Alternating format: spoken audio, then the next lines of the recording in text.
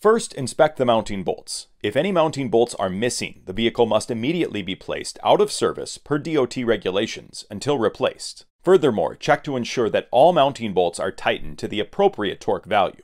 When using Premier bolts, please note the specification for a wet torque lubricated with 30-weight oil. The next step is to check the tailboard for any cracks or damage to the tailboard itself or the support structure, including the welded gussets. If cracks or damage are visible, the vehicle must be taken out of service until repaired.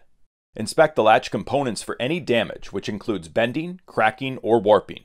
If the latch is damaged or ineffective, the vehicle must be placed out of service until replaced. Now look at the horn section. Begin with the webbing on the hitch to ensure that area did not meet any undue forces that may have caused damage. Next, inspect the crotch section of the horn, which experiences the most wear. If there are any cracks or deformities present, the coupling should be taken out of service immediately. The final thing to visually inspect is the presence of any welding. Due to the specific heat treatment of all coupling components, the presence of welds anywhere on the coupling or drawbar eye results in an immediate out-of-service violation.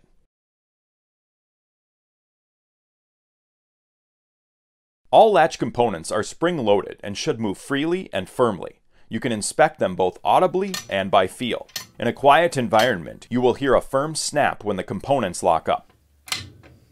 The two main components are the latch lock and the latch itself. Test both to ensure they move freely and close with authority. These are signs of a strong spring.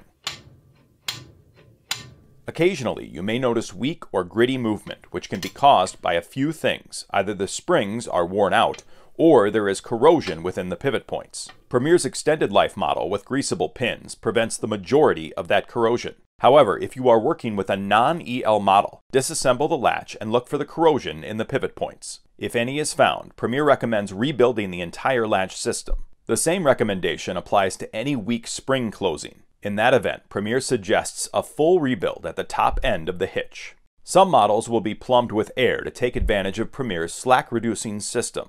Inspect the 279 shoe. Upon release of the emergency brakes, the shoe should engage with authority.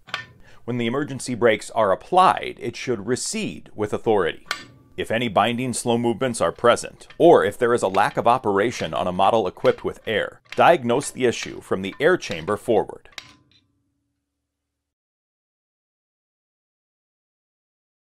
To conduct a proper wear inspection, utilize the Premier wear gauge set. Each model documentation will instruct which wear gauge is appropriate. For the 2200, use the 14014 2 1/8 inch gauge. On every coupling, the latch gap gauge must also be utilized. The wear gauge indicates the range of acceptable and unacceptable wear. Once a coupling reaches the yellow 18% wear indicator, it is recommended that a new hitch be ordered. Once a coupling reaches the red 20% wear indicator, it must be taken out of service immediately, before the trailer is put back on the road.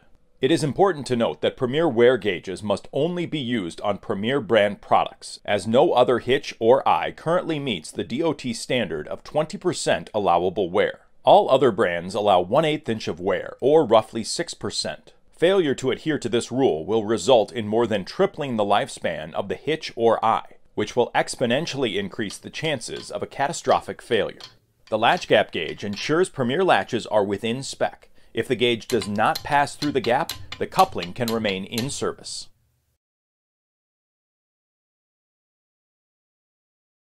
To perform routine maintenance, grease the pivot points via the Zerk fittings. Premier recommends applying a high-quality grease at intervals of 90 days or sooner for optimum performance. After application, cycle both latch and latch lock several times to distribute the grease. For standard models, utilize only dry lube on moving components. Never grease the external surface of the hitch. It can attract debris that turns into a pumice, creating additional wear. It may also obscure the appearance of cracks or flaws in the horn or eye.